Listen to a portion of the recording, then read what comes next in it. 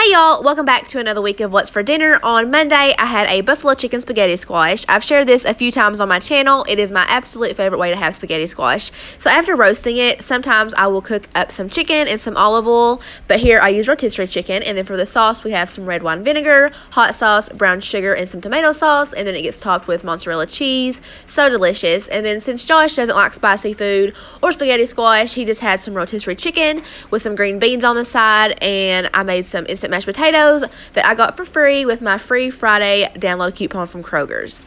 On Tuesday, I made some cauliflower crust pizzas. I made two of them, one with pepperoni and one with spinach and cherry tomatoes. This was our first time trying this particular brand. It was the cauliflower. I found it in the frozen section at Walmart, and we absolutely loved it. We couldn't taste the cauliflower, which I wouldn't mind because I love cauliflower, but my family does not. And these are a little on the pricey side, and they are small, but you do get 2 crusts per pack.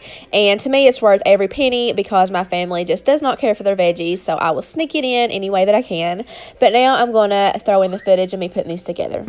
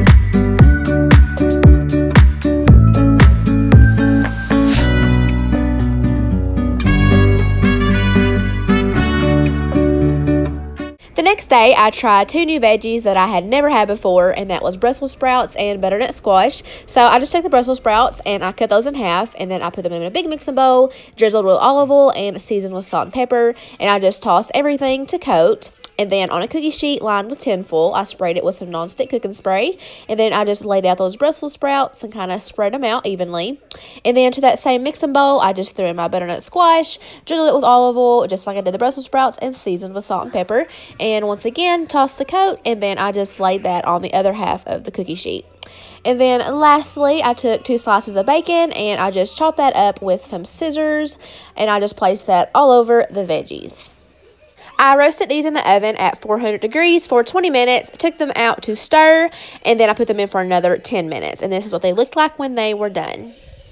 And then to go along with that, I made some shake and bake chicken tenders. So I'm using the Parmesan crusted variety. So I just took 2 chicken breasts and I sliced that into strips. And then there, I'm just dipping it into a little egg wash. So after I get about 3 to 4 pieces of chicken coated in the egg, I just throw them into that baggie to the side that it comes with in the box with the seasoning, and then I just shake it up. And then to my air fryer basket, I just spray some olive oil, throw in my chicken, and then I spray the tops with some more olive oil.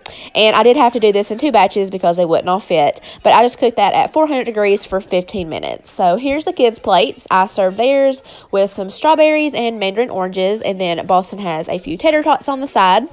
And then here is my plate. I actually really enjoy these veggies. They were supposed to have a maple soy glaze on top, and I completely forgot until I had already ate it. And the chicken tenders were amazing, so crunchy and flavorful. Definitely a new favorite. On Thursday, I made a turkey chili. So I started off by heating up some olive oil in my Dutch oven, and then I sauteed some minced garlic, and then I tossed in my ground turkey. I'm pretty sure this was about 93% lean, and I just broke that up and browned it. And then after it was cooked, I added in my seasonings. So I have some some chili powder, cumin, oregano, salt, and the recipe called for some cayenne pepper, but I just left that out because my family does not care for spice as much as me.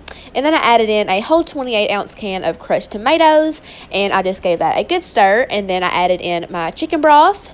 I combined that, and then I added in 2 cans of drained and rinsed kidney beans along with a can of corn, and that is it ingredient wise. I let that come up to a boil, and then I popped my lid on and I let that simmer for about 45 minutes, and this is what it looked like when it was done.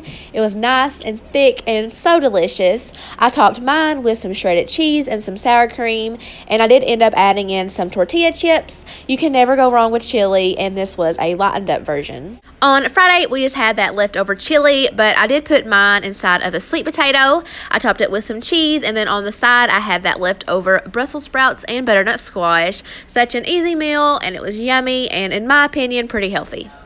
On Saturday, I tried a new recipe called pepperoni chicken. I found it in my Pioneer Woman cookbook, but I also found it on Pinterest, so I will be able to link the recipe.